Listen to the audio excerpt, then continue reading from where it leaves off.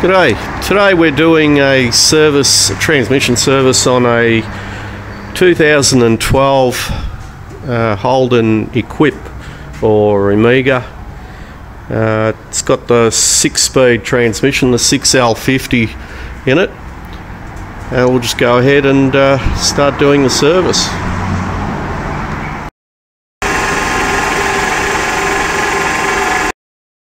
Now, as usual, we'll just get the air compressor and just blow around here or clean it. And you can see the drain plug there, so we can just drain the oil out. And before we start anything, we just take for a test run, and I'm going to just have a look around, check for oil leaks.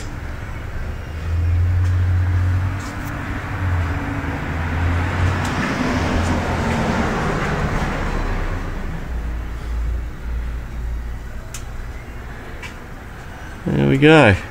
On these, they've got a mechatronic plug as well, which just comes off over here.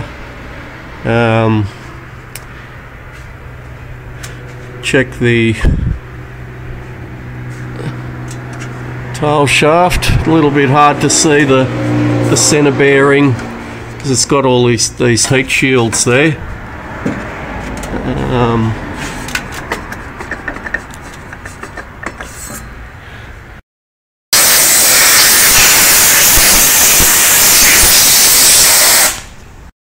Now we're just going to remove this drain plug. It's a 14mm socket goes on that.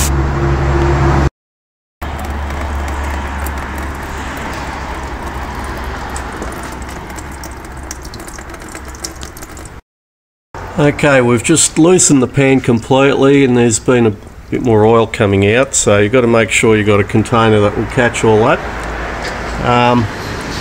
The filling procedure on these, there's a little plug here on the driver's side that comes in from the top down like that.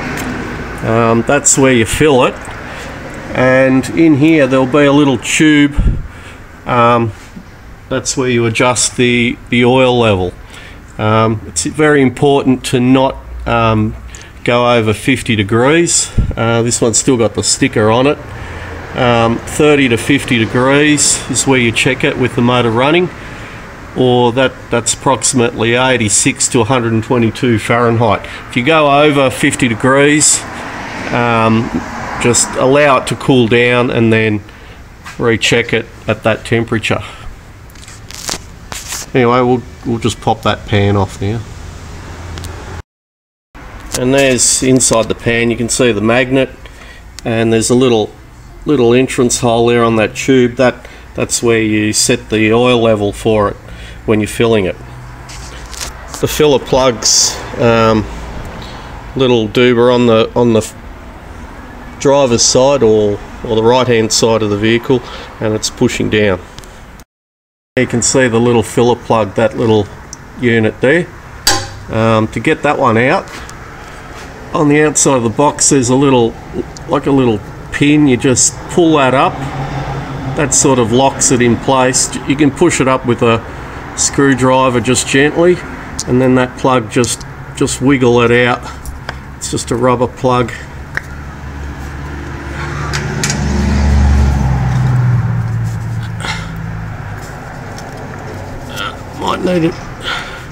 Might need to use two hands to pull it out.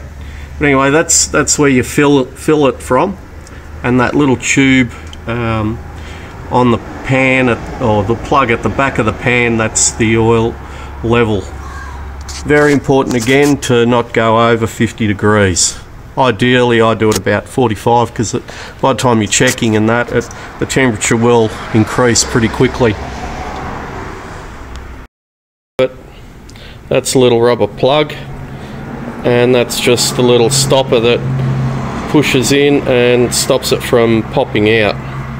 You just push it into the end of it there. Now the service is just basically remove the filter, replace the filter, clean the pan and clean the magnet, and put it all back together. you can just have a little look inside, make sure there's nothing out of whack. Before you put the pan seal back on, just make sure that pan rail's nice and clean. There's no dirt or anything on it. You can sometimes reuse it. We like to replace the pan seal, but you can reuse it sometimes. This transmission's done about 100,000 kilometres, so we're going to replace it. Just another note, these filters, occasionally a couple of times I've come across where the actual plastic split on it, on the side. I haven't got one to show you. This one's okay, but if they develop a split in them, it can suck air instead of oil, so it can also give you problems that would be like very similar to not having enough oil in the transmission. You just use a pair of circlip pliers to pull out that seal in there where the filter goes in. So make sure you replace that as well. And we just use a bush driver just to push it back in, find the right one, and you just tap it back in gently. Careful not to damage the housing when you're pulling the other one out.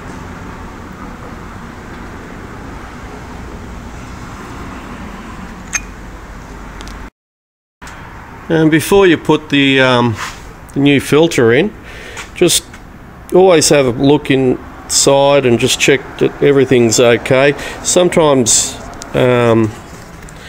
you might get a little bit of plastic lodged in there from when it comes out of the factory. So I've come across little loose bits of plastic and all sorts of things and packaging in there. So just make sure you just have a peek in there. And make sure the shape of it's all okay, hasn't come away anywhere, especially on these plastic ones. Sometimes the moulding comes apart. They are a throwaway item, so they try and make them as cheaply as possible. And when you push it up, it should be just nice and snug. You should be able to feel the resistance on the seal. And make sure that little can't see it there, is located in the right spot. You won't be able to get the pan on properly. You can see how that's just sitting there nicely. Anyway, we're going to go and clean the pan and the magnet, and basically that's the service on one of these. We recommend removing the pan for the simple reason that all that fine metal on the magnet, once it covers the magnet's non-effective, so any fine metal that's floating around in there will become attracted to these solenoids. Now the mechatronics in these are very expensive to replace. You need to reflash the unit at a dealership or something. So basically the cleaner you keep a transmission and the cooler, the longer it'll last. Less expense. You can see how much fine metal is on that magnet. You wouldn't want that becoming attracted to the solenoids in the transmission. It will muck up the operation of it. So once again, when that fine metal goes everywhere on the magnet, it reduces the magnetic field of the magnet and it won't work anymore. Won't be able to attract any more fine metal. That's why regular servicing is a good idea, just to keep that magnet clean and to replace the filter. After you've cleaned the pan nicely, one little trick that I like to do, instead of placing the magnet like so and the bottom side of the magnet's not actually working, I always like to put it up like this. What that does, it allows more surface area to be exposed from the magnet, and it'll just collect more rubbish, making the magnet more effective. Of course, when you're doing that, you've got to check in the transmission that it's not going to be in the way of anything. In this case, it's fine. On some transmissions, you can't really do that. So, anyway, just a little hint for you, little improvement that doesn't cost any time or money. Putting these new gaskets on, they've got like little pin on there, and it just locates inside in the pan in there, just to help you fit it a bit easier. And we've got all the bolts in, just loose before we tighten it all up. Now I've put the pan back on, I've put the plug back in, and I'm going to pump in about 6 litres, or probably 5.5 litres of fluid, and then I can start the engine and take this plug off, and just measure just till it starts trickling out, making sure that the temperature doesn't go over about 45 degrees. We're using this Tritec full synthetic fluid, which is suitable for these transmissions. When you're pumping this in, it's a little bit easier with a hose like that, like so.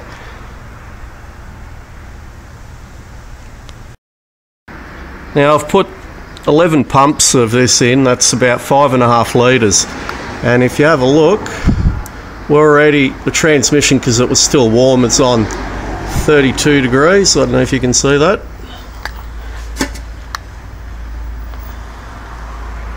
Oh.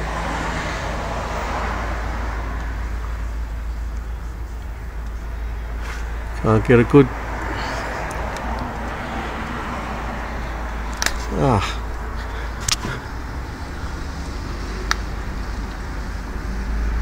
It's on 33 degrees. So basically what that means is when we start it up, it won't take much time for it to warm up to about 45 degrees. So that's why I've gone and put 5.5 litres up, and then when I start it, I'll quickly come and take that plug out and just readjust it just till it starts trickling out of there, put the plug back on, and making sure, of course, that it's not over temperature. Do it filming as well, and do it quickly, but we're going to start it up. Put foot on the brake, handbrake on, go through all the gears and leave it idling, and run down and check the oil level again. There we go, with the motor running, it's just trickling out there, so I'm going to put the plug back in quickly.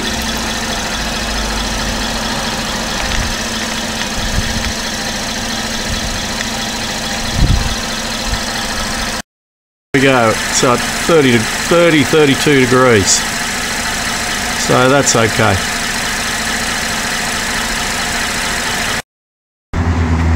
Got the oil level right. Now we're just going to push that plug back in the hole. First we push the rubber plug all the way down, and then we put the little expander plug in there just to stop that rubber from popping out. It's just a matter of locating the little hole and pushing it down, and there we go. Just give it a bit of a clean and a blowout. All that spilled a little bit of oil there and on the plug, and we can take it for a test run and just make sure that there's no oil leaks. And that's basically how you do a service on the 6L50 transmission. Anyway, I hope that's helped somebody along the way, helped in you being confident in doing your own service. Thank you for watching.